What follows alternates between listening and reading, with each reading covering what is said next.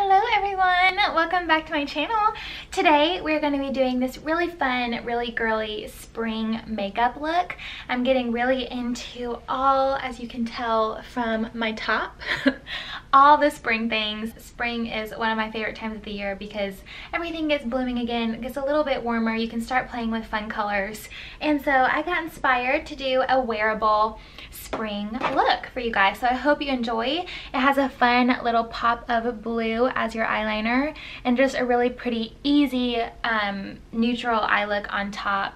And yeah, so I hope you guys enjoyed. I will definitely be wearing this all spring and hope you guys love it. Alright everyone, so let's go ahead and jump into it. So as you can already see, I do have like my brows, a little bit of foundation and bronzer on just from running around this morning. So I'm just going to go ahead and do what I would normally do when doing, you know, my foundation routine, as if, I mean, kind of like avoiding the bronzer a little bit, but I don't have any powder on other than the bronzer, so we're just going to go ahead and kind of continue making my face. The foundation that I use today is actually the NARS Velvet Matte Skin Tint. I just picked this up a couple days ago. I've been really been loving this. So yeah, so that's what I have on my face right now. And we'll just go ahead and continue with the face. So for concealer today, I'm going to use the Naked Urban Decay Skin Foundation. That was a long name. And I'm just going to go ahead and put this on my places that I want to highlight. So obviously when I put this on, you can see that this is going to be a ton lighter than my skin tone, but that's okay because we just want to lighten and brighten the under eye and also kind of give a little bit of a highlighted effect to the places that I want to like protrude. So I'm going to do it in those areas and just blend it out with a beauty blender. I did use this for my foundation as well. So I really like the Urban Decay concealer. I feel like it's not a super thick consistency. I know everybody's raving about the Tarte concealer right now and I love it, I really do. But I do feel like it's a little bit thicker, it's super full coverage, and sometimes I don't want it to be, I don't want to be that, or feel like I have that much makeup on my face, if I'm making sense. So this is a little bit of a lighter option. I feel like it's a little bit more watery consistency, so that makes it good that it's not as thick and cakey as the Tarte one is. And sometimes for spring you kind of want something a little lighter since you're going to be outside more and the winter is kind of clearing up. So just pouncing this into the skin. Alright, so directly after that I'm going to go ahead and set those areas.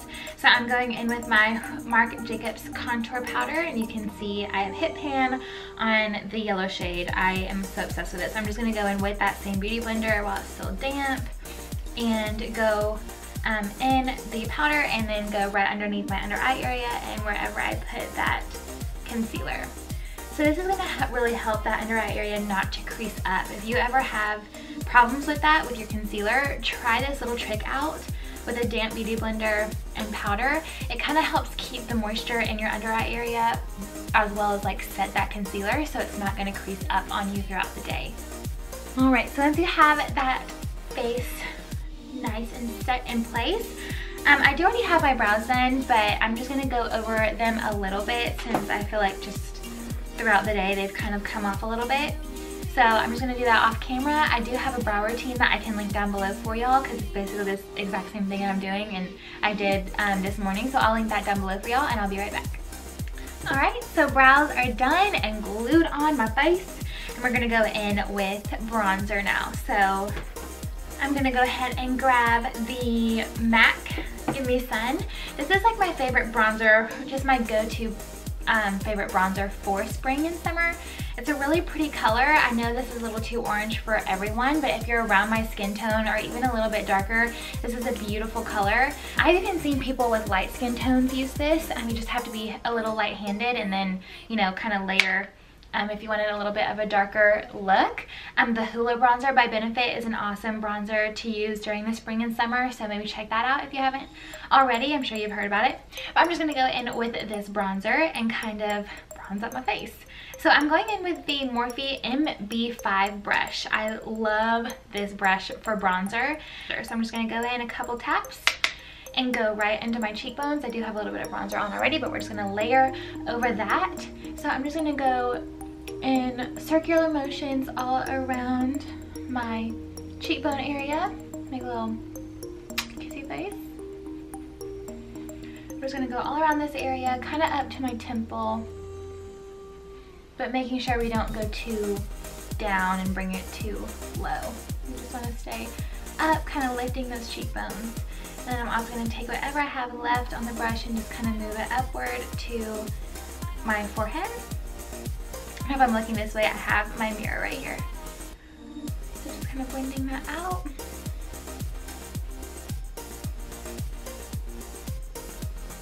And then taking a little bit down my neck onto my jawline just to make sure it's all nice and blended.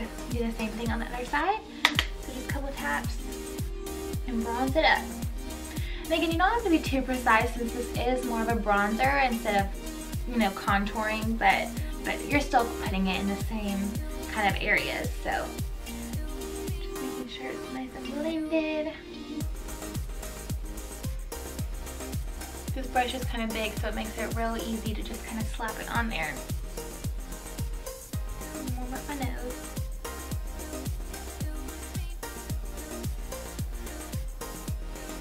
Alright, so now for blush, we're gonna go in with the Jaclyn Hill Becca palette, this collaboration that they did with all the highlighters and the blushes and that blush overlay in the middle. So for blush, I think I'm gonna do like a little mixture of these two. These are both super pretty and super pigmented blushes. So literally just taking one stamp in each of them and tapping off the excess, making that little kissy face again, and then just blushing up my cheeks.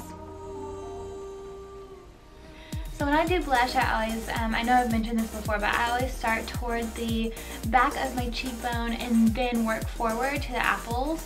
I think, just in my personal opinion, that brings out people's cheekbones a lot more than just focusing it right here. So I try to kind of bring it all the way back up to my temple.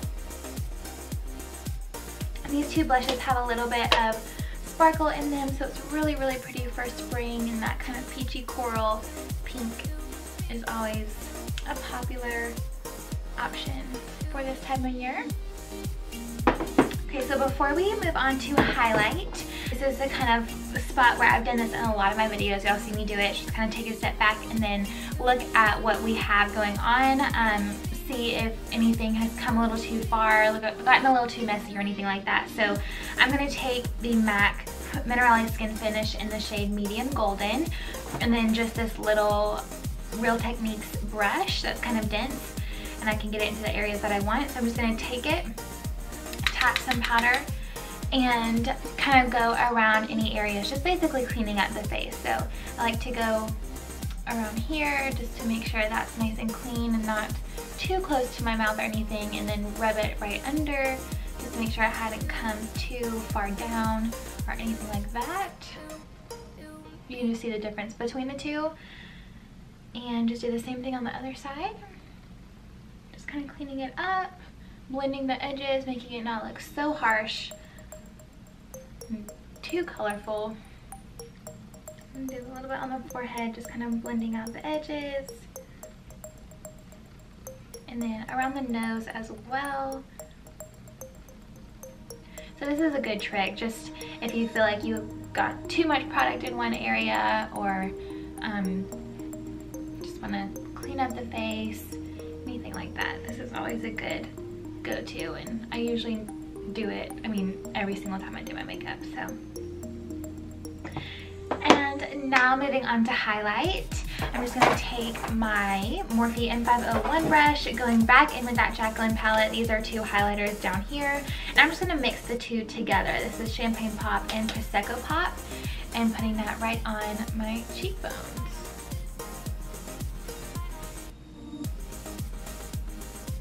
This is a really pretty, beautiful mixture for the springtime. Getting that glow. a little bit above my eyebrows as well. Down the bridge of my nose, on the tip of my nose, and on my cupid's bow.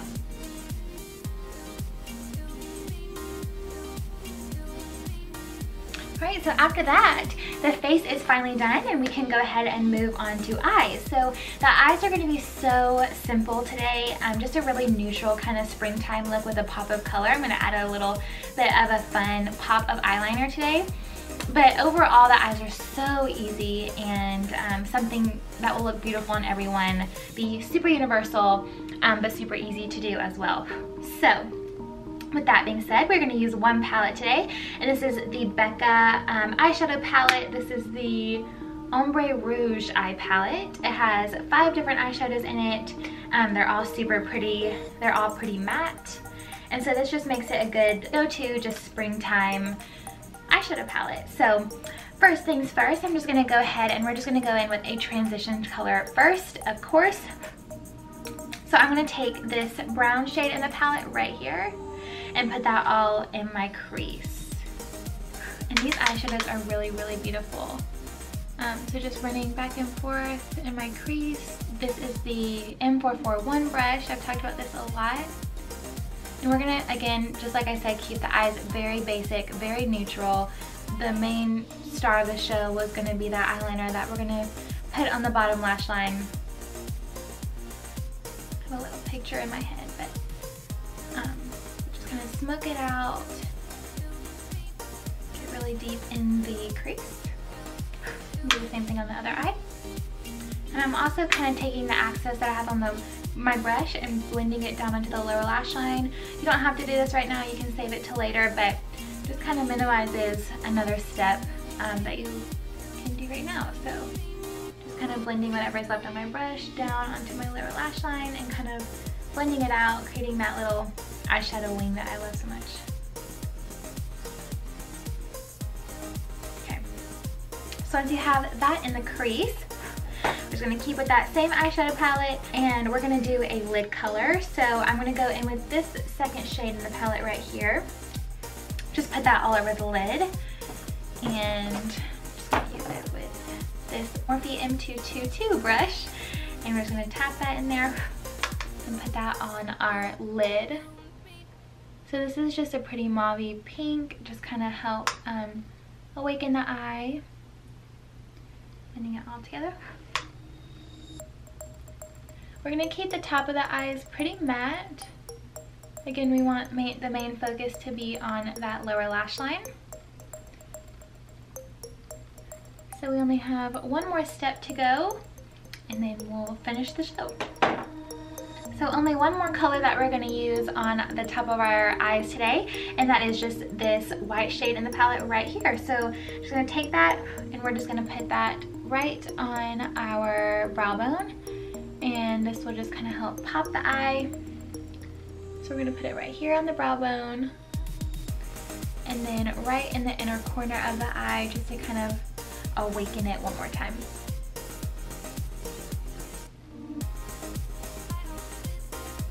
Beautiful. All right, so now for the fun part.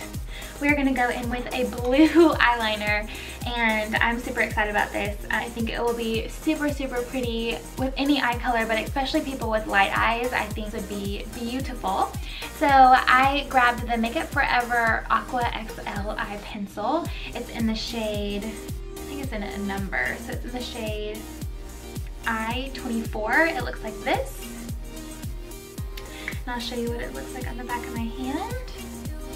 Super pretty color. So all we're gonna do is just line my lower lash line with that. So I'm just gonna grab my beauty blender, and so I'm gonna push and kind of pull my eye down. This will just help you kind of not ruin your makeup with a beauty blender. So I'm just gonna pull my eye down and then line my bottom waterline.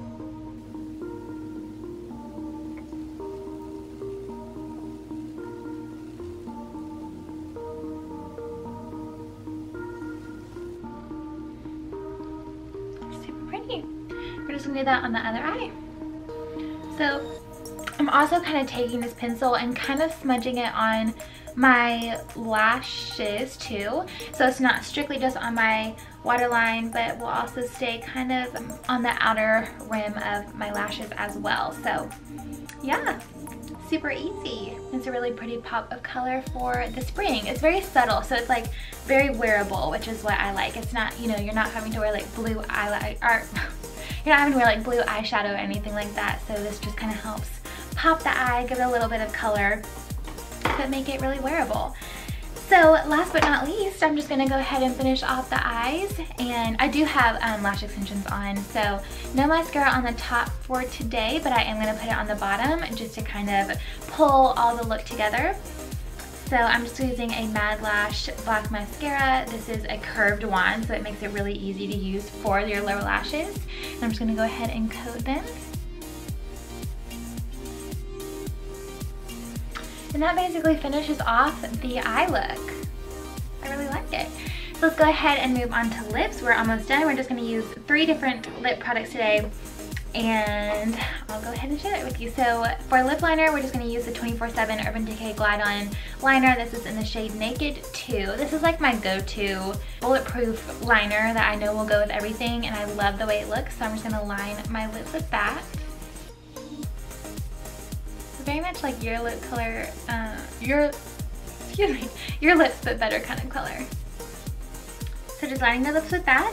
Once you get done, I'm actually moving on to an e.l.f. lipstick. I picked this up the other day. This is in the shade Neutral, and just filling in my lips with that.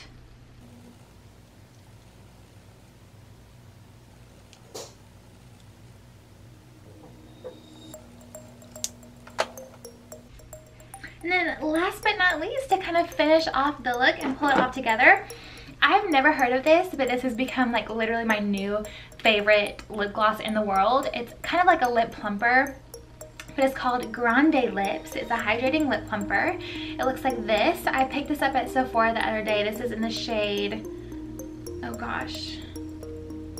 Oh no, I threw the box away and it doesn't show the shade. But it smells really good. It almost smells like a coffee kind of thing. I don't know. It smells so good. I'll give you a close-up. I'll try to find it on Sephora, so I'll link it down below, the color, because I don't have it right here. But it's so beautiful. So you just like crank the top, give it a couple pumps, and the lip gloss comes out on the end right here. And I'm just gonna put it all over my lips. This is like the most perfect color.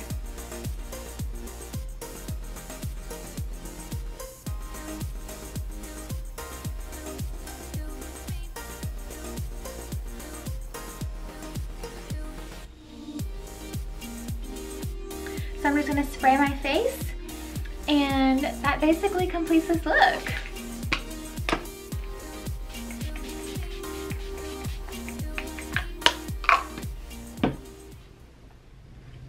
So yeah guys, this basically completes this neutral spring look that I came up with you guys today. I hope you really enjoy it.